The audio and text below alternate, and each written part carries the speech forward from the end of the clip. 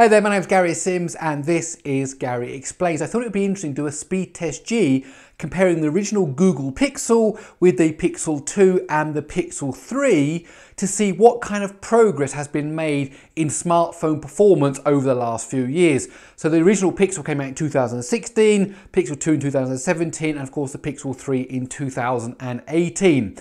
This will also give you a good idea of how often maybe we should upgrade. Is really upgrade every year? Is the performance going to be such a big boost that it's worth doing it every year, every 2 years, or maybe even every 3 years? Well, without any further delay, let the testing begin. Okay, the tests are underway. On the left-hand side, we have the Pixel with the Snapdragon 821. In the middle, we have the, oh, look at this, the Pixel 3 on the right-hand side with the Snapdragon 845 has already gone into the blur test. In the middle there, we have the Pixel 2, I was about to say. Pixel 3 on the right-hand side is now into the 2048 test. Look at this, the Pixel 1 has actually hit the 2048 test before the Pixel 2. The Pixel 2 really struggled there in that blur test. Much slower. Pixel 3 is now off into the bloom test, as is the Pixel 1. So Pixel 1 is actually beating the Pixel 2 at the moment. This is really quite interesting. It's not what I was expecting. The Pixel 3 blasting its way through the SQLite test there like a hot knife through butter. It's right into the Cube test. Oh, and look at this now. The Pixel 2 is doing much better on the SQLite test. It's actually now beaten and taken back the lead off the Pixel 1. It's now back into the 3D Cube test. So all is well with the world.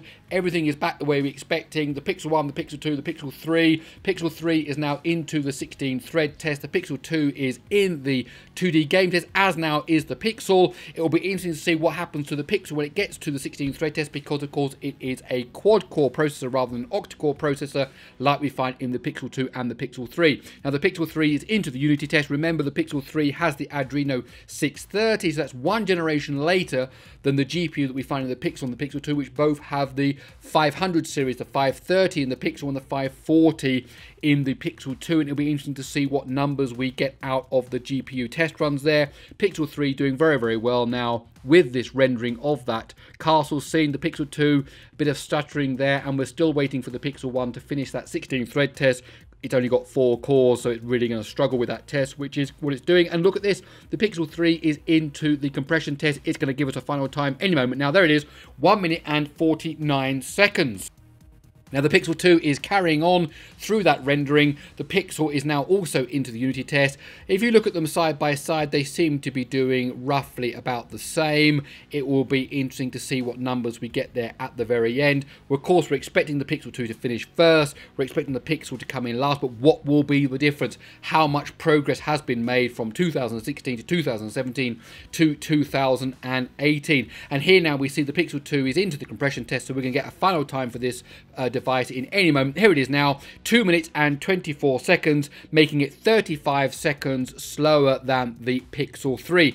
Interesting, this one also tells us how much GPU time it spent. 51 seconds running that Unity test. I did some testing myself, and the Pixel 3 took just 35 seconds to run that same test. So a big difference there between the Adreno 540 and 630. Now the Pixel is now into the compression test. We're going to get a final time for that now any moment now. Let's see what we get. Here it comes now. 2 minutes and 52 seconds, making it 28 seconds slower than the Pixel 2 and 63 seconds slower than the Pixel 3. And interestingly enough, the Pixel and the Pixel 2 spent almost exactly the same time running that Unity test, just 51 seconds. Okay, there it is.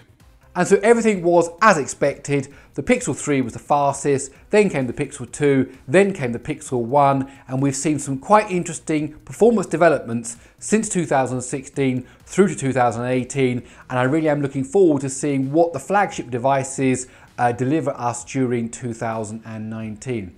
Okay, that's it. My name's Gary Sims. This is Gary Explains. I do hope you like this video. Please give it a thumbs up. Don't forget to subscribe, and well, that's about it. I'll see you in the next one.